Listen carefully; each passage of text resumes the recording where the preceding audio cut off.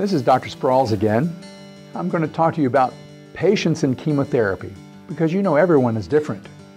And there are medical conditions that make it easier or more difficult to take chemotherapy, especially in regards to nausea. One of the odd things we've discovered is that people who drink a lot of alcohol don't have nausea from chemotherapy. I guess after you swum through a bathtub full of gin, you would notice a little bit of platinum in your blood. We're not advocating that you go out and start drinking to prevent chemotherapy-induced nausea or vomiting. This is just an example of how different people can be. There are lots of gastrointestinal conditions that can affect your ability to take chemotherapy.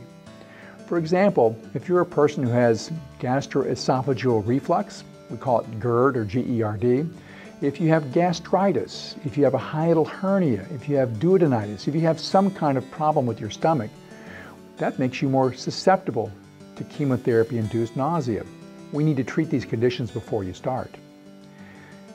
Individuals who have problems with slow transit constipation, they're at high risk for nausea, and we need to treat that with stool softeners and laxatives.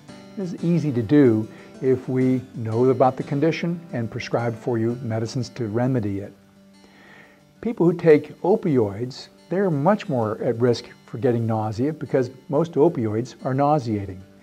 We usually have to fight this with increased antiemetics, and we also are fighting the constipation that opioids cause.